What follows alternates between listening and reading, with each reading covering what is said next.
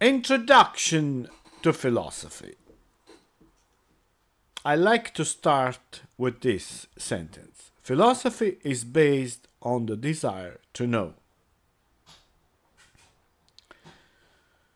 The study of philosophy and scientific findings of the Greek culture is essential to the understanding of modern philosophy and modern science.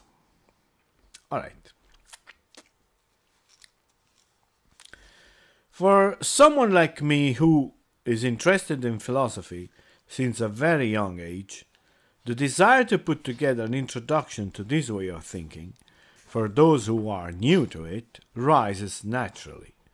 The main problem that I face in doing so is that although each one of us has the faculty to think rationally and to interpret reality in some way, although each individual can naturally be philosophizing about life, it is also true that philosophy is often a higher level discipline with a specialized vocabulary, with very articulate systems of concept, with extremely complex theories, and it requires a gradual approach.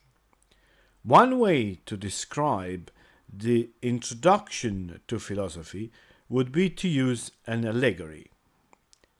The path to its introduction would be similar to the approach of a castle, with fortifications, complex floors and rooms organization, a system of guardians that will not allow you to really enter it without a serious commitment, and so on. In fact, although a desire to know and some initial curiosity could be the first movers to approach this field of knowledge, they are not sufficient to keep you moving on, unless they are accompanied by a certain constant effort to disentangle the difficulties that will present themselves along this walk into a world of concepts, theories, emotions, and hope for a possible explanation, a possible understanding, culminating eventually in a better life.